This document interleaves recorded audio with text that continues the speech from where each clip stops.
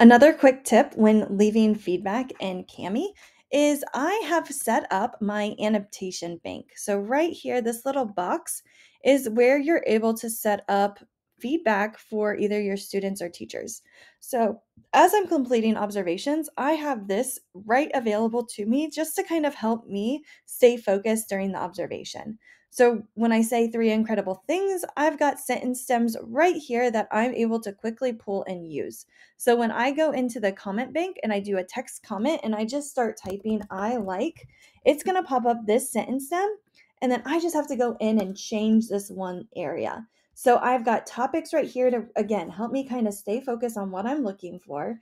So I can say, I like how you, um, and I might use an adjective, right? Created and inspiring video to review the concepts your students are learning. And so now I'm providing that teacher better feedback that is not just a great job.